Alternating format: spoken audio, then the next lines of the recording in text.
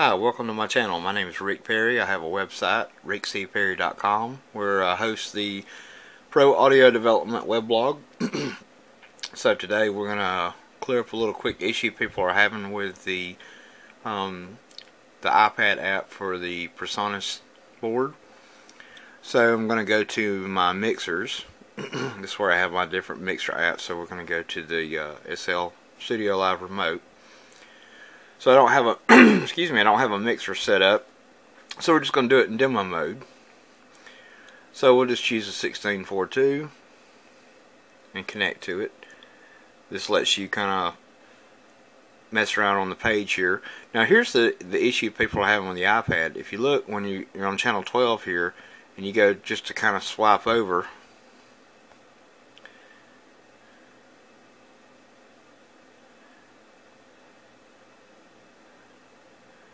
see that?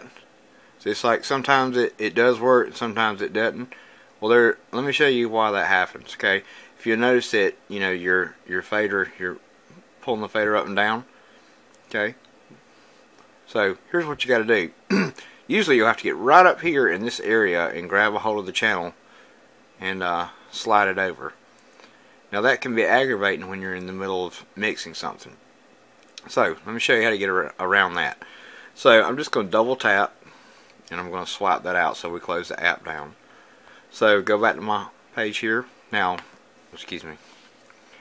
Now here's what you need to do. Go to your settings and you'll see this multitasking gestures.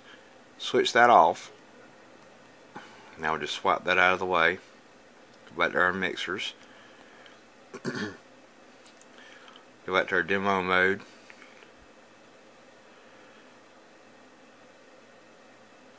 So now everything is more fluid and it's like it should be.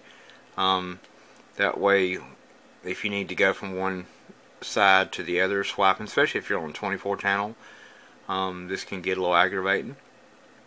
Alright, so that's how you fix this. Now you can still have the fader, but also it's more responsive to swiping left to right. So there's the first issue that people have been asking me about. The second issue is getting to the tap tempo. And some people say you can't get to the tap tempo from the iPad app. Well, you can. Go to your aux mixes right here. And you see all your auxes lined up. Now right across here, when you're actually going to your aux mixes, this swipe feature works here as well. If you don't have the gestures turned off like I just did, then a lot of times you have to grab it right here in this little top area to slide it back and forth. You can't really slide it back and forth from here as easy. So let's go on back over here to our effects. So let's put our delay here on FXB. So I'm going to do a drop down. Let's do a mono delay. There's your tap tempo now. So you can access your tap tempo from your effects A.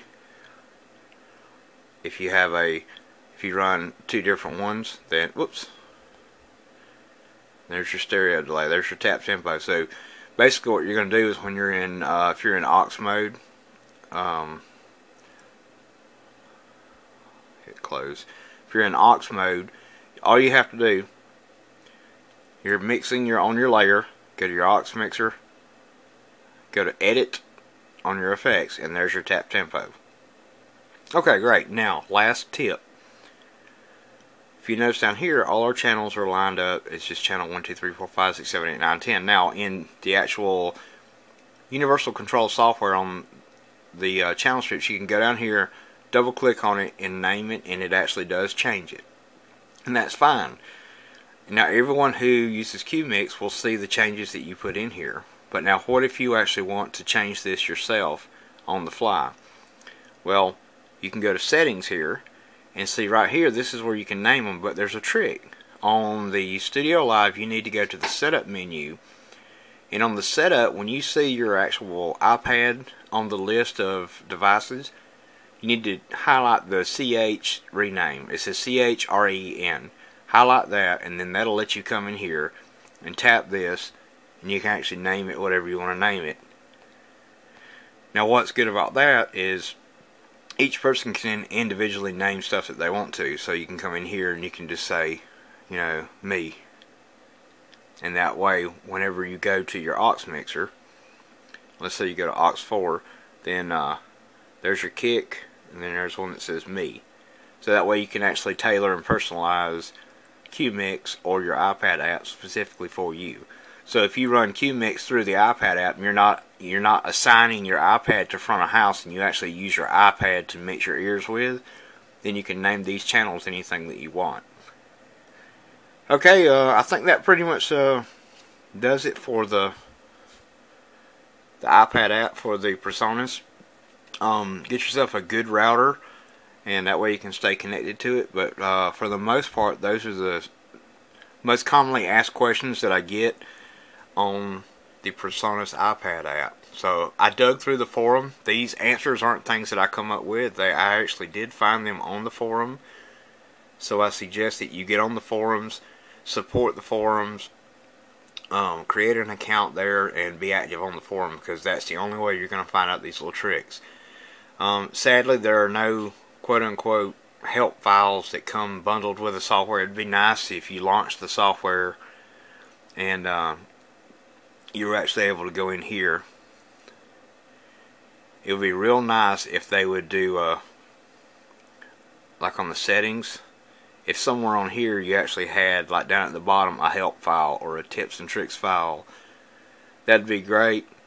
Maybe if they did that, they wouldn't have so many people on the forum. Maybe they're trying to draw people to the forum. I'm not sure, but it just seems to me like it'd be really easy to put it right here on this screen, you know. So anyway, thanks for watching. If you have any questions or concerns or comments, then leave them below, and I appreciate you watching.